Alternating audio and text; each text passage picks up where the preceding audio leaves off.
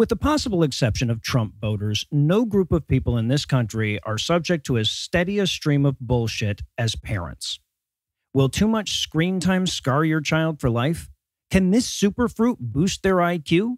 Will your failure to potty train on the correct schedule turn them into a serial killer? Well, those are just a few of the fears that corporate greed foists upon new parents. So how do you navigate this minefield? Well, my guest tonight will be happy to help. Kavin Senapathy's new book, The Progressive Parent, Harnessing the Power of Science and Social Justice to Raise Awesome Kids, attempts to guide parents through exactly these types of questions. So first of all, Kavin, welcome to the show. Thanks so much. It's great to be here.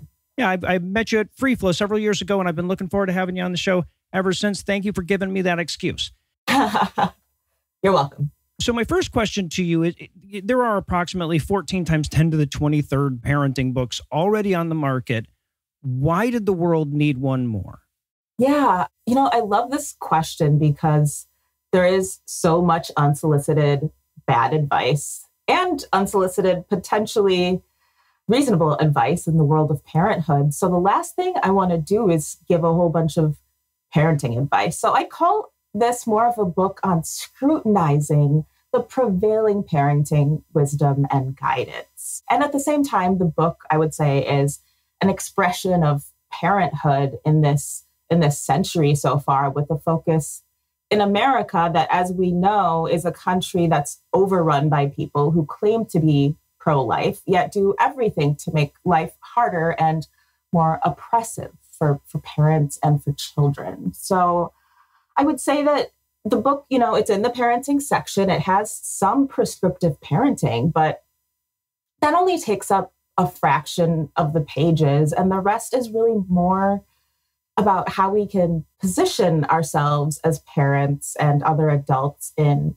any given situation based on our varying set of values and with the resources and the information and the bandwidth at hand, given all of the available information, facts, and science where applicable. Okay, so it's more of a meta parenting book in that sense. Yeah, you could say that. So normally when I interview authors, I open with a question about the intended reader, but this time I actually want to start with the author. So for people who aren't familiar with your work, what qualifies you to write a book about parenting? Sure. I would say this question has layers because and I find it really interesting because I tend to wonder what qualifies anyone to write a book about parenting, right? Whether it's a doctor or an economist or an alternative medicine proponent or a psychologist. I've read my fair share of parenting books over the years, and I talk about a couple of those books and a lot of that advice in this book. Regarding my qualifications or why I should be the one writing this parenting book, I'm pretty upfront in that I approach all of the issues it covers as, I gotta say, frankly, a mentally ill parent. And I talk about my mental health issues and about mental health overall. So I'm a mentally ill parent of 2 kids who also happens to be a science and health writer and journalist. So that's what I love to do. I'm lucky enough to write about science professionally. And I'm also someone who cares about the truth and about science and about justice for humans, especially children. I also my lens also includes that I grew up in the 80s and the 90s. So for all that means, I'm a product of that era. And that also comes out in some of my work.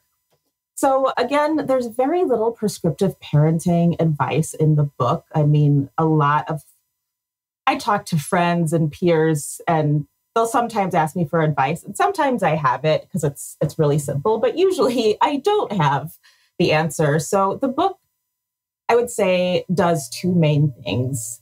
First, it walks people through how to think about and approach various parenting challenges and questions from a justice and science-centered lens, and given, the reality of each person's or each parent's situation. And then second, it highlights the stories and work of activists and researchers, educators and doctors and other folks who are really fighting for justice for all children in their own ways.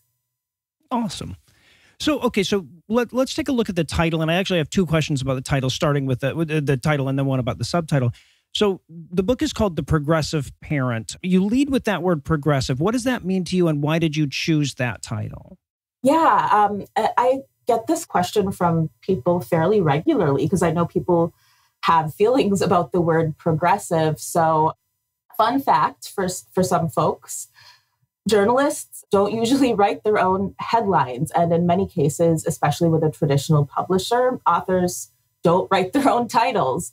So the concept for my book, I can explain, was roughly 80% sort of a big picture take on the connections between the issues I've covered in my years of work as a blogger and then a science writer and journalist, and also my experience as a parent. And then 20% of it is assignment from my publisher to talk about a few things.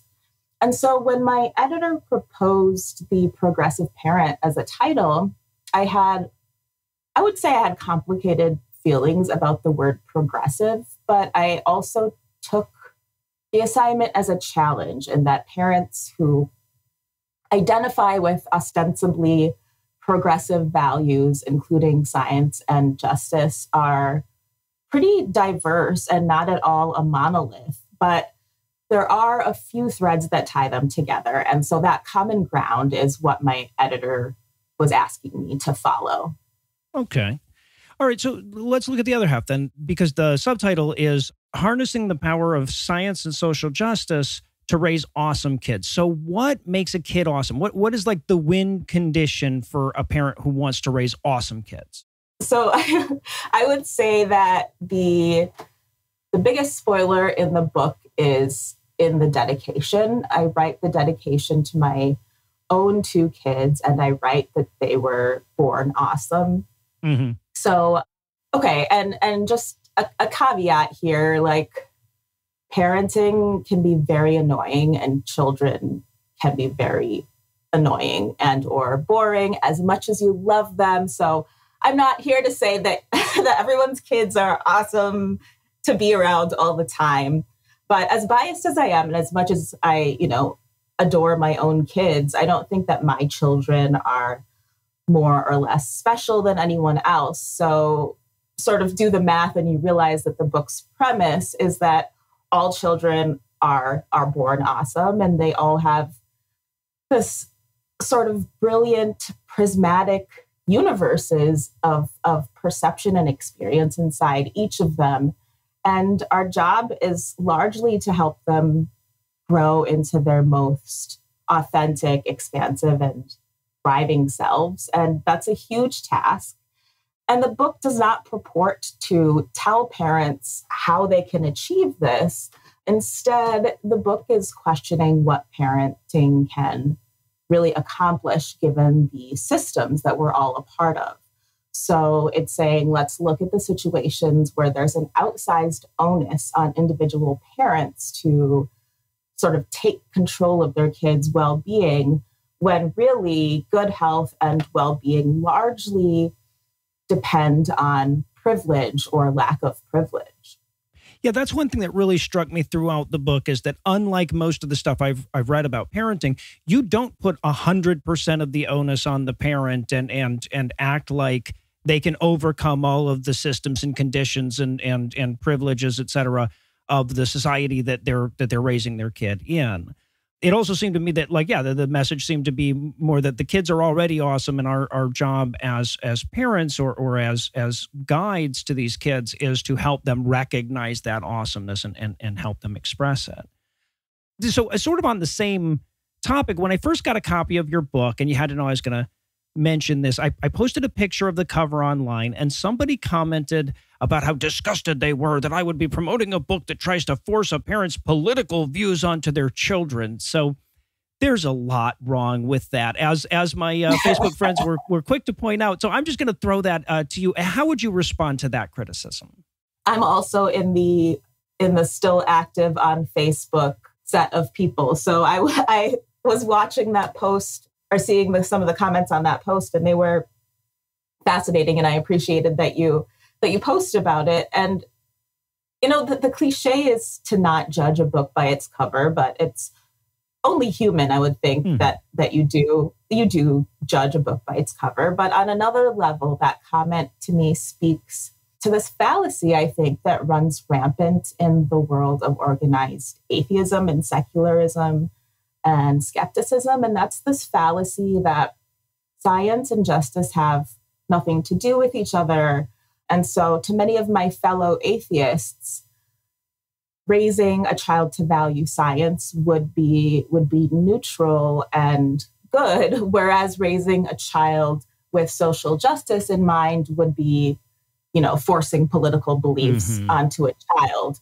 And so I would encourage that commenter, of course, to read the book.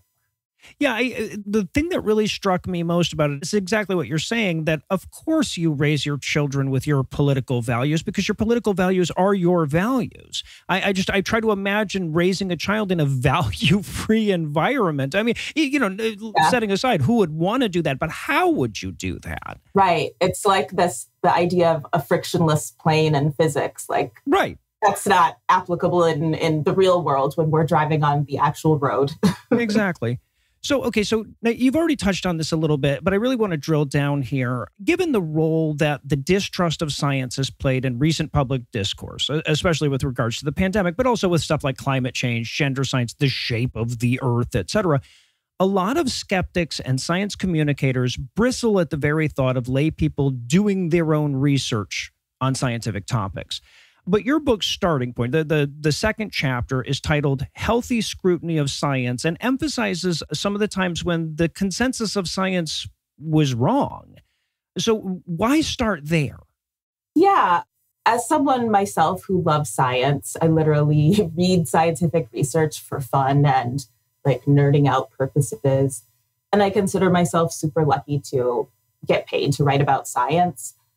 I've learned that the concept of trust in science, again, has so many layers. So I've been, at the March for Science with a megaphone.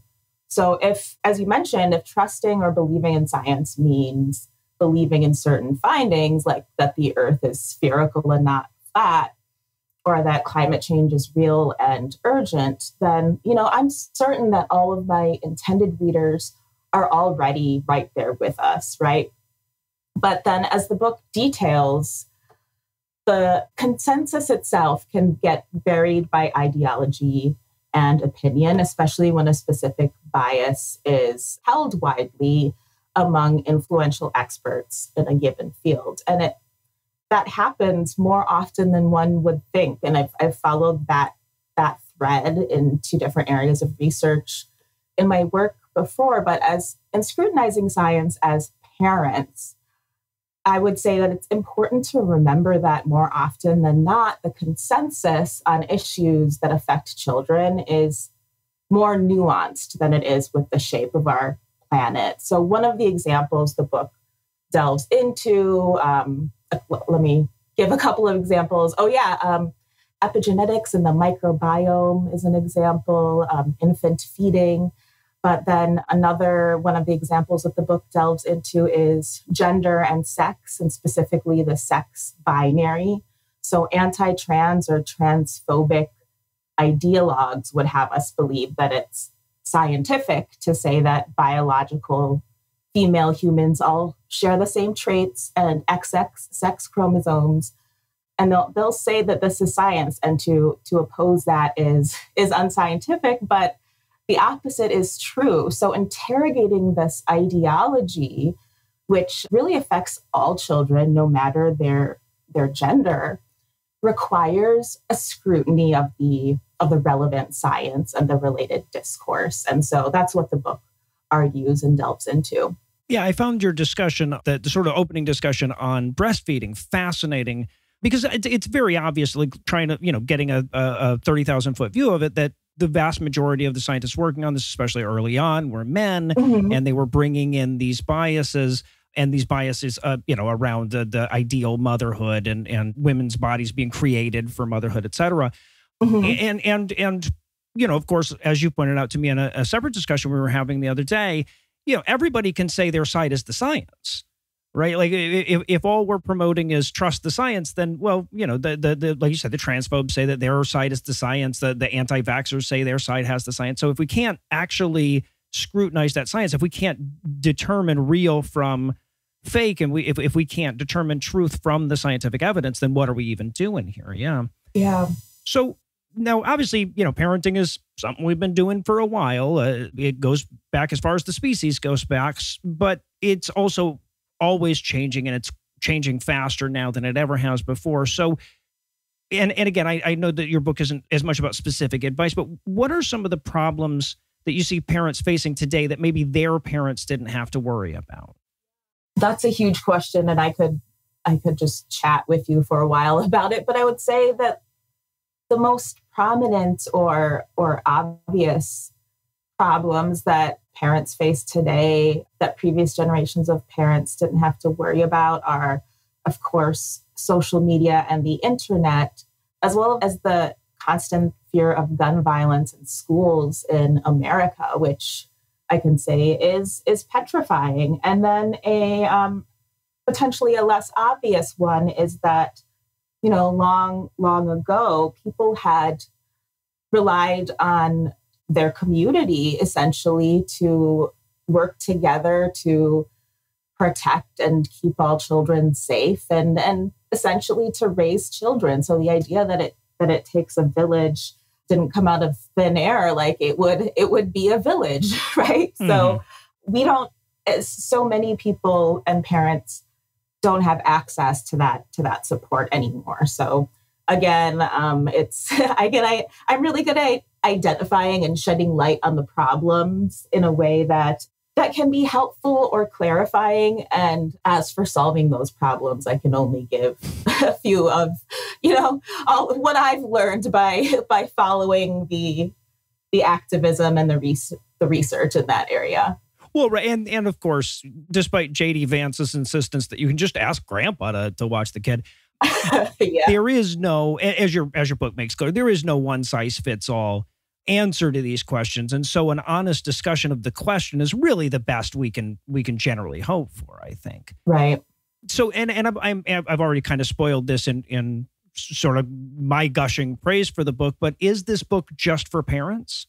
I would say it's for parents, grandparents, aunts, uncles, other adult family members, educators, researchers, and anyone else who cares about kids and the future of humanity. And I would say maybe even doctors, because it does talk about some of the problematic aspects of healthcare, and that's to say very little. So my own kid started reading it recently, so she just found it interesting. So it's a book that's kind of just like, it's me and my sort of neurodivergent, anxious parent brain being like, did you know about this? Mm-hmm. Did you know about that? And so people who are kind of nerdy and like to know about how science intersects with people's lives, I would say, I hope, find the book compelling. And I've heard that it is. So I hope that parents and non-parents alike are appreciating it. Well, at the risk of making you hear about it again, I have to say, as a Gen Xer, as a person who was raised went to school in the 80s and 90s with textbooks that still taught me about the 3 races of man, for fuck's sake. Oh, God. Right? Yeah. So, no, I found this book to be an excellent plain language primer on sort of where the science stands now vis-a-vis race, gender, and a host of other topics that are relevant to social justice. So if you're like me and you just kind of want to know, all right, well, I know what I learned in biology and in high school is outdated. What does the science say now? I think this book is a really excellent place to go. And it's all written in a very accessible way. I think a lot of times discussions like that tend to get bogged down in technical language, scientific language. But I thought yours was very approachable in that sense as well. All right, so I have one last question for you, and it's complicated, of course, because you've been emphasizing that the book is not about giving specific advice so much as teaching people how to assess the advice they're being given. And so now I'm going to ask you to do the complete opposite here. If you could give an elevator's ride worth of advice to a new parent, and the advice couldn't just be pick up a copy of The Progressive Parent, Harnessing the Power of Science and Social Justice to Raise Awesome Kids, what would you tell them? Okay, yeah. Well, let me tell you, like, so many times I'm asking other people, like my older kid recently wanted Snapchat because apparently all of the 7th and 8th grade friends communicate on Snapchat. And so I was asking the other parents, like, oh, I hear that your kid has Snapchat. Can you tell me more about that? But if I could give advice, like, it's advice that like is pretty well backed by science and by all the leading experts. I would say everything in parenting comes down to figuring out what you can and can't control and minimizing kids' exposure to known bad things. So having, like, I've spent the better part of a decade as a science writer covering children and health. And so everything we can do in parents, I've realized, can be boiled down into a list, which I go over in the book. It includes getting the best prenatal care, getting the best health care, and mental health care for your kids, learning first aid and CPR, making sure to install and use their car seats correctly, strap furniture to the walls and televisions as well. Beware of batteries and small magnets. Feed babies sufficiently and safely, cut grapes into quarters and other safety precautions around choking hazards. Make sure kids eat plenty of fruits and vegetables, which is easier said than done. Avoid pollution. Let kids be who they are. Surround them with safe spaces and trees and protect them from cops and teach them well. And again, some of these are so much easier said than done, but that's it in a nutshell, I would say. Yeah, I should say, I don't want to undersell the amount of actual practical advice there is in the book. Each chapter ends with, some suggestions of very actionable things that you could do as a parent as well. All right, so once again, the book is called The Progressive Parent, Harnessing the Power of Science and Social Justice to Raise Awesome Kids. The author is Kavin Senapathy, and you can find a link to buy a copy in the show notes or wherever you get your books. Kavin, thank you again so much for your time and for a great read. Yeah, it's been great. Thanks.